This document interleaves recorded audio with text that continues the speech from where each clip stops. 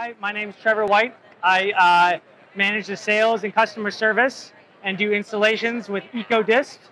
We make a product called EcoChyll, and we're here at MJBizCon in Las Vegas. We help with solvent recovery, ethanol removal, which is often a bottleneck step to an extraction lab. So first you extract with cold ethanol, butane, or CO2. You then have a step where you have to remove ethanol en masse, and then you do your purification.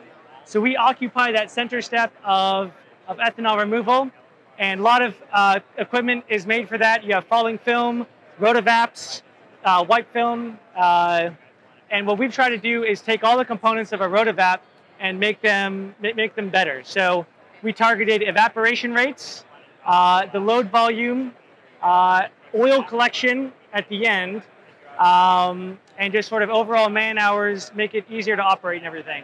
So what we've designed, the crux to any evaporation system, recovery system, is going to be in the chiller. And what the chiller does with the rotovap is it pumps ethylene glycol up through the coils of the rotovap. As your ethanol evaporates, it travels towards the coils, and then it condenses on the coils themselves.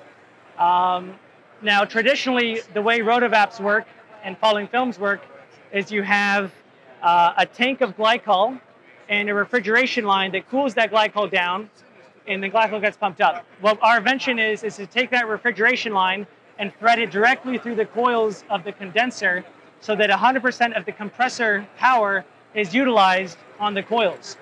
And that does a couple things.